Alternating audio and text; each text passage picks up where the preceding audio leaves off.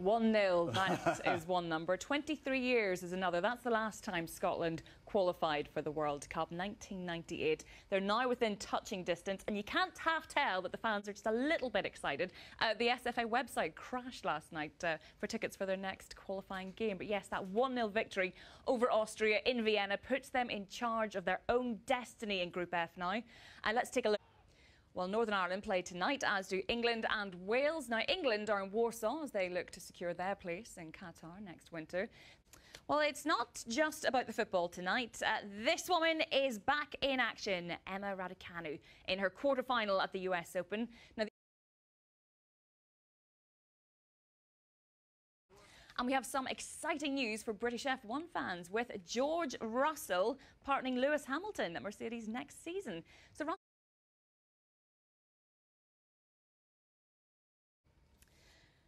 we know the Manchester United fans are literally counting down the seconds to Saturday and their first potential sighting of Cristiano Ronaldo back in a red shirt. And yesterday we saw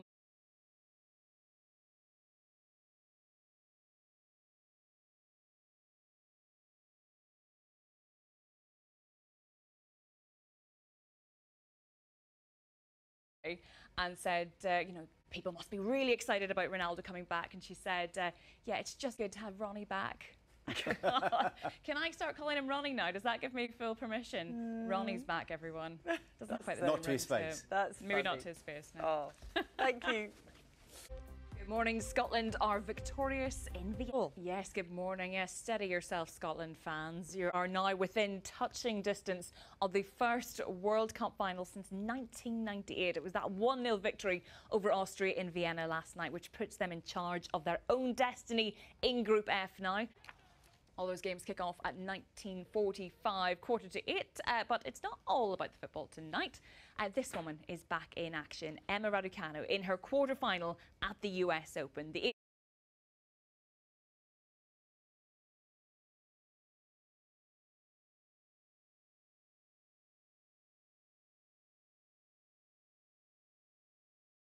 Now, some exciting news for British F1 fans, with George Russell partnering Lewis Hamilton at Mercedes next season. That's a lovely photo of him there. There was an even better one doing the rounds on social media last night of him queuing, I think it was back in 2009, queuing to get Lewis Hamilton's autograph. Oh, love that. When dreams come true. It makes you think, doesn't it, who you've queued up for to get their autograph, and imagine working alongside them. That happened to me with Louise. I was thinking that. So did not. It's interesting, isn't it? We've got Adam Peaty here in a couple of minutes. Yeah, speaking of getting autographs, I was lingering about outside a little bit earlier on. Do you think that means we get to work with him one day? Hi. He's come in. He's lurking in the shadows. We'll talk to him in a minute. Talked to Adam about the Commonwealth.